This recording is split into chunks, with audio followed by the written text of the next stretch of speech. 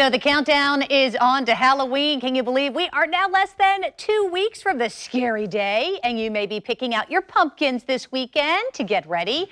I don't know about you, but my kids spend hours decorating their pumpkins. And do they have so much fun as well in doing this, without a doubt.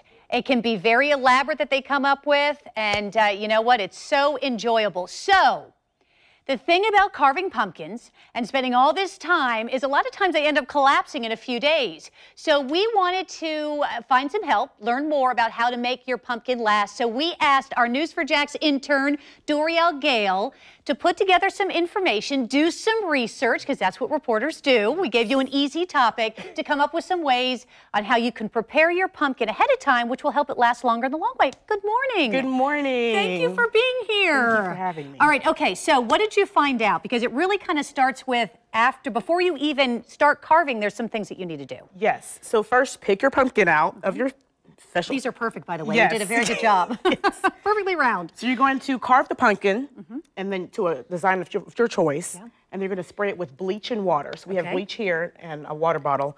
And you're going to let it sit for about 24 hours. Okay. Or less. Now, do you do that before you carve it or after?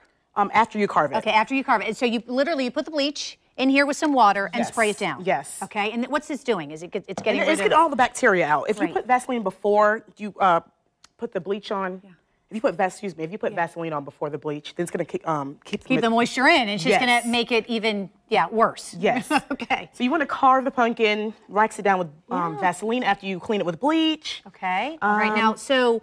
because I guess the issue really is that it kind of dries out, so we can just, you literally can take your fingers. The kids will love doing this. Yeah, and I just put Vaseline in between the in the holes that I've carved, all over the pumpkin. I didn't put Keeps on that it moisture in, so it doesn't dry out? Yes. Okay, easy.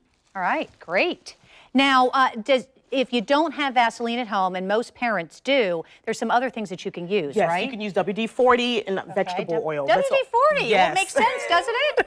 And then everybody usually has some kind of an oil around. I grab peanut oil from my cabinet, so that's easy as well. Yes, but we want to make sure that inform people that it's very flammable. So just use some votive candles. Once you put these things on, right? Votive candles, yes. Just to put Those inside. Are inexpensive too that you can find to put inside, yes, right? And they last longer. You don't have to worry about starting a fire or anything like that. Now, so you have to be careful though where you put it outside, right? Yes, you want to put it outside where it's not too hot. Just keep it temperature every night. Bring it in. Bring it inside. I have a plastic bag here. A garbage bag is perfect for it. Oh, really? So you just wrap it up, bring it inside so it doesn't get messy all over. What about, I've heard, particularly in the north, sometimes people put these in like a refrigerator? Yes, yes, refrigerator, yes. So you want to put it in the refrigerator. If you don't have a room in your refrigerator, then just store it inside your house, somewhere it's nice and cool, so it won't melt or get rotten out of there. Yeah, because we see that does happen. And you can reapply Vaseline or WD-40 vegetable oil daily. Just make sure moisture keeps in on the pumpkin. So how'd it go? It went well. I did. It was a great experience. Did she do great? Dorielle's only been here for about a month, and I came to her and said, hey, would you like to do this on TV? I am so proud of you. You did a fantastic job. Presentation was wonderful. Thank you. Good job. Good job. Thank you. All right, we are going to put our pumpkins outside, in fact, near the Publix kitchen to see if our treatment that Dorielle taught us will work, to see how long it will last compared to a pumpkin that is not treated with any of the bleach and the water and the Vaseline. And we are going to continue and follow this process, see how long it lasts. And tomorrow, Mel and Bruce will put their pumpkin carving tools to the test. One of them will carve the old-fashioned way using, a spoon and a knife. The other will use some of the store-bought toolkits to see which ones work the best.